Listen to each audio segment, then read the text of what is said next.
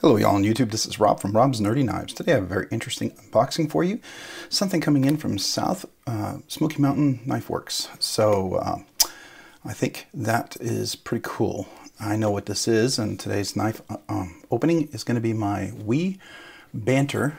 This is by Ben Peterson, or as they say, the Ben Banters. I guess he used to have his Ben Banter show or something, but Ben Peterson design. Now this has the unlock composite scale on here, which I think is really cool, and this guy who makes these unlock composite scales is making more and more for other knives, so very cool. All right, so let's get into the box.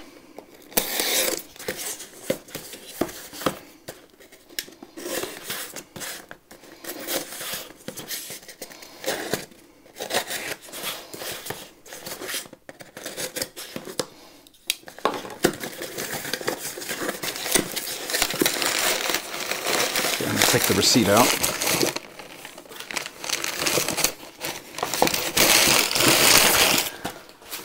And that is it right there. Okay, see if there's anything with the paperwork.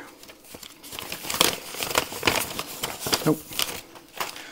All right, so very interesting. If you know NAF's company, that's the Ben Peterson's design, and this right here is the NAF's 00107, the Lander Mars Valley carbon fiber. So this is a unique version of it. So I have the original nabs that we did during the Kickstarter, and this is the one that I got directly from Ben, and it has the paperwork in there where he signed it and everything and gave some special stickers. But this one right here is made D2 and G10 scales. So let's get into this.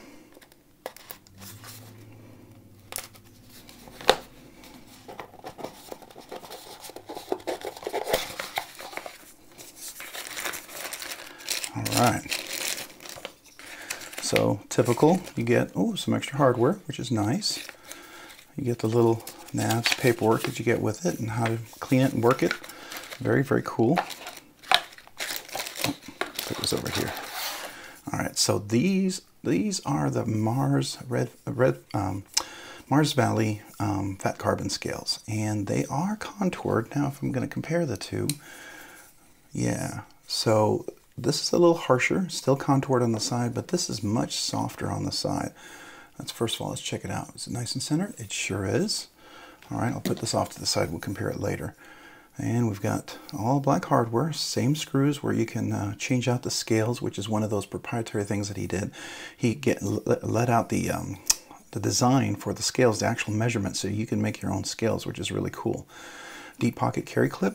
One thing I did notice, oh no, there's no writing on here. I know with the Wii knives, they put Banter there for that on the clip. Here it's kind of blank, which is cool. All right, so let's give it a flip. Very nice. All right, and one thing you'll notice, everything looks the same. You see that nabs over here, but one thing you'll notice right here, you can see that S35VN steel. So this is a much better grade of steel. I mean, it's not a super premium steel, but I mean, it's definitely a premium steel. So the action is nice, yeah, definitely. I like that, but I got to tell you, much more comfortable. Very, very cool. I like that a lot. Now, you may ask, well, why would you get another Lander? You already have one. You're right. And this one is okay. It's a great budget budget knife. You want to use something you don't worry about losing. It's like 59 bucks. Very good knife as far as using and beating up and not worrying about. Fifth pocket knife for me in my case, but I wanted to get some other scales, and the scales that were offered just weren't really great out there. And finally they had something with nice scales with these Mars Valley. Now I would have preferred red fat carbon, but this is cool. It's kind of orange red mixed together, and I like that. I do. I like that a lot. And the action is really nice, but one of the things that I really wanted to do is I wanted to have a more premium steel. I'm not a big fan of D2 steel, and this having the S35VN steel is a much better steel. It sharpens better, retains its edge longer, more corrosion resistant. Yeah, it's a nice sharp edge for sure. And the liner works really well. Let's see, is the cutout? Yeah, it's still a relatively good cutout, right? You can still get to it pretty nicely. So that's really nice. But I brought out this one for a reason, because this is Unlock Composites. They make these wonderful scales for all the Ben Peterson's knives. I have this on my Wii Banter. I have a set on my baby banter, and the big banter, he's working on those as well. But before he does the big banter, he's actually have been working on creating some of the scales for the lander, and so I'm going to be ordering some of the scales for the lander. Now I'm kind of torn whether I want to keep this, but I wanted definitely a higher grade steel. I may put these scales on this one and then put the unlocked composite scales on this one over here. So that way this one's kind of upgraded a little bit, and then this one will have the unlocked composite scales. What I like about these, and you'll notice, they're contoured, right? They're contoured all around, and they have a really nice relief to the cutout. And that's one of those things that I'm really looking forward to, something like this. I mean, now it's not bad. You can definitely see there's cutout to the relief, but it would be nice to have just a little extra relief there, just to get into it. Because sometimes, you know, it's not quite enough. You know, if you got big meaty fingers like I do, I don't have these little thin fingers. So sometimes it's hard for me to get into little places like this with a smaller knife, right? But I like this knife. The knife, I can get a full four-finger grip on here. It's comfortable. I can use it. But I wanted this to be just a little step up, and so I like that. I like this a lot. So anyways, this is the NAVS Lander with the Mars Valley fat carbon scales and S35VN steel. So you've seen my review on the other one. A lot of things are going to be similar, but I did want to kind of, you know, just look at some of the differences and look at the scale. You can just really see the difference, and I bet in the sun that's going to be beautiful. It's going to reflect really nicely. It kind of reflects pretty nicely here, just in my lighting that I have for my set here. So that's nice. And then you can see it is a liner lock, and we are engaged. What are we? Let's see here where we're at. We're probably a good 30%. Yeah, probably a good 30%. No blade rock, nice and solid. Let's see, does it close in on the detent nicely? Yep. No detent lash, that's good, right? We said the centering was nice. And we should be able to reverse flick that really nicely. And then, yep, left-handed, it's really nice as well. Because it's relatively almost a full flat grind, I usually can get my finger in there. Yep, I can. Get my finger in your middle finger and do a middle finger flick, which is always nice. I'm going to put a little oil in there and check out what the washers are. They're probably the same. I don't know if there's any Skiffs offerings for this yet. I know he has some smaller ones, and I wanted to see if they fit in here, but I haven't ordered them because I have no knife that would really take it, but I should probably just buy a few and just try it out. But there you go. So this is the NAVS Lander, Mars Valley fat carbon. Really, really nice. I do like that. And as you notice, it's a deep pocket carry clip. The clip goes into the scales, and you notice he does include an insert over here so that this doesn't cut you or anything like that. And it is flush screws, so you have, it goes over the lip and goes right on in. I do wish they had a secondary kind of a clip that you could replace this with, something that had the same size and everything. It would be nice to get maybe a titanium clip. That would be cool. But, you know, this is still pretty cool. I like this a lot. Yeah, very cool. Nice little knife. I think the action is going to break in really nicely. We'll put a little oil on there. It already has some oil, but I'm going to put a little oil on the detent ball right in there. But it is smooth right now. I don't feel any grittiness, which is always nice. That'll be cool. It's a great little knife. I highly recommend this. So if you're looking for a really inexpensive budget knife, definitely get the Lander D2. There's a variant of this one also that comes out with micarta, I believe, and it's 14C28N. That's a better budget steel. Now that one is like, I think 69 or 79 bucks, but definitely I think it's a worthwhile investment if you're gonna still want to be budget.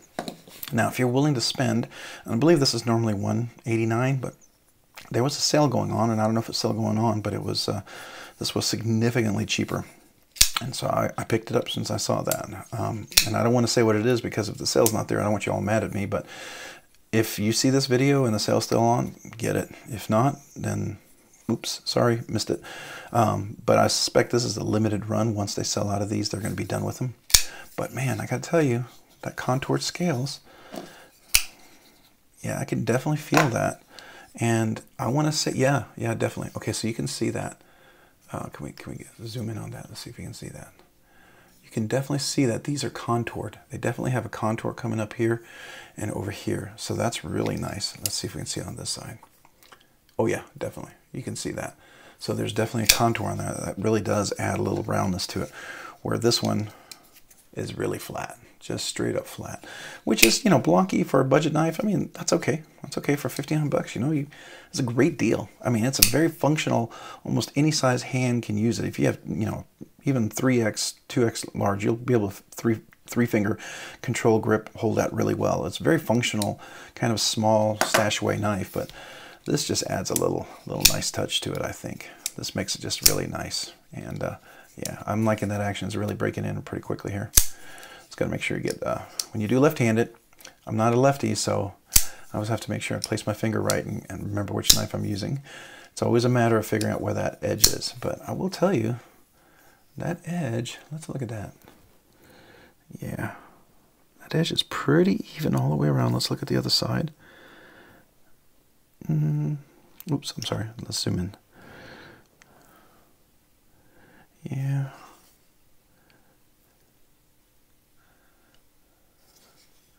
Yeah, it's a pretty even edge, I would have to say. That's good. That's nice. I like that. I had a really great McNeese knife. I really, really like it. If you saw my other videos, check them out. And you know, it's handmade. It's mid-tech, so they're all hand done, hand ground. And part of it is a little thicker on part of the what they call the swedge. A swedge is when it flattens up here, it curves in a little bit, allows you to go through a difficult cut not more easily, allows you to turn the blade. There's a lot of logic and physics behind that. Sometimes it makes no difference depending on what you're cutting, but if you're cutting something very thick and heavy like leather, plastic, or something really, a swedge is super helpful, right? Especially if you're trying to, you know, really do a precision cut. But the swedge on that one was off a little bit. Here, I mean, there's not much to mess up because there's no swedge, so you're fine. It's just flat up here, coming up to the flat grind, and that's where the flat grind meets right here. And so I can just, oops, put my finger in there, reverse grip it, reverse flick it. Oops. Well, you know, I normally can't. Oh, make me out to be a liar. There we go. Wow. I was doing it just fine earlier. Oh, what's going on? Why am I suddenly having trouble? Does my finger get all... Okay, I wasn't getting traction. Okay, all right, that's fair enough. No traction. It always helps to make sure you have a little bit of traction. Yeah, okay. All right. I like this. I like this a lot. Definitely recommend you check it out. I think that they may still have some more, and if it's on sale, I think it's a great deal. I really do like this.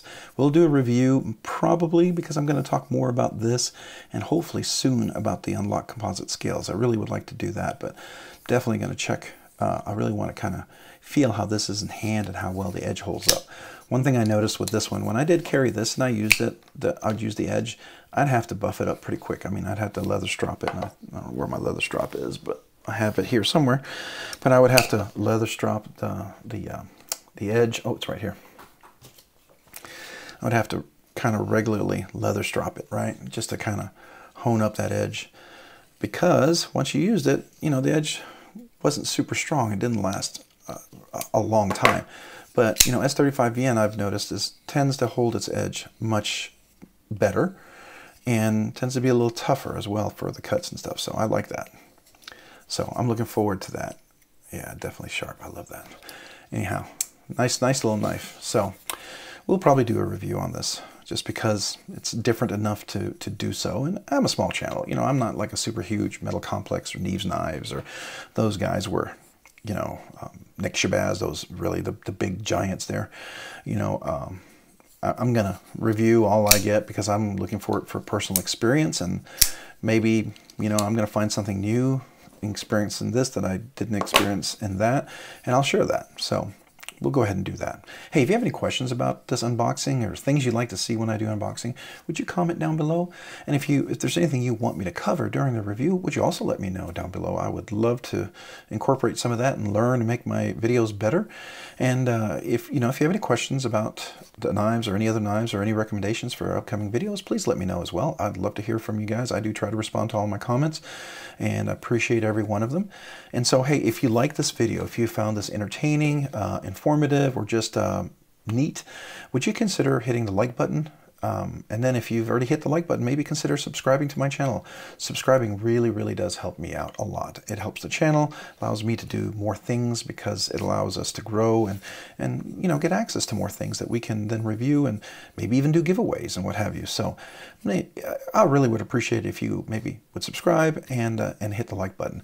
And hey, if you've already subscribed, maybe hit that notification button so you can be notified of upcoming content that I drop. And if you've checked all that out and you're good there, maybe if you want to check me out as soon as I can grab it, check me out over on Instagram at robs_nerdy_knives. That's robs_nerdy_knives on Instagram. Hey, thanks so much for watching today. You guys have a great day and a great week. Bye.